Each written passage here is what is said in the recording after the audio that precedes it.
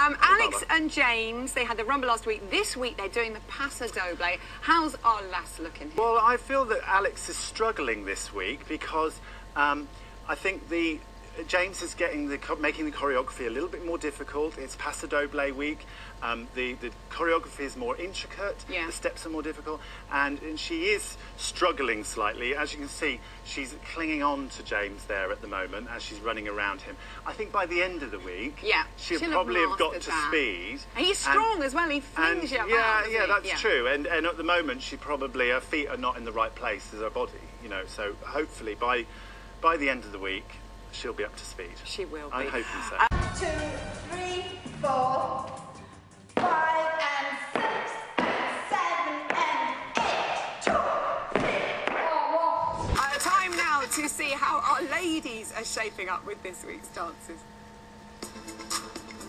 It's Halloween week and we are dancing the Paso Doble. Last week we had quite a knock, so the confidence isn't quite there to carry it. So I think James's job is quite a lot harder this week. Will it be the end of me, this dancer? Don't say that.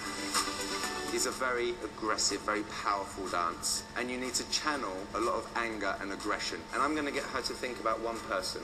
And great, Revel Hallwood. But she doesn't have an aggressive bone in her body.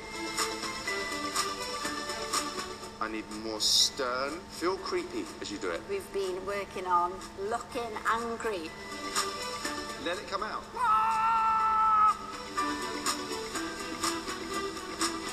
This has got a bit of stamping of feet, and who knows, I might accidentally stamp on Craig's foot.